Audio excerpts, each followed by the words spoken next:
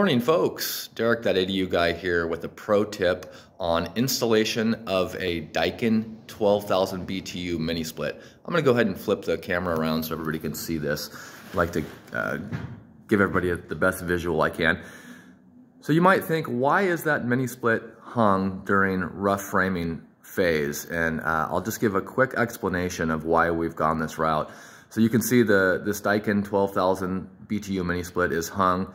We have insulation and drywall behind it. The reason we're going this route now is they come with a quick connect. It's a threaded brass valve to connect the line set. And what happens over time as that heats and cools, those threads are backing off and we're getting leaks in the system. So we've been cutting those off and brazing them in place. And that's why we're mounting them early. It is kind of a hassle. We have to mask off the head and we have to insulate and drywall up to this existing stuff. But that way we have a brazed line set. It's sealed in the wall. You can see we have a condensation line running out.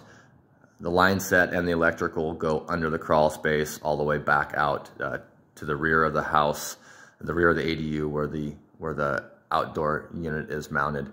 But again, if you hang them now, you can cut the factory threaded connections that are prone to leaks off and braze them in place.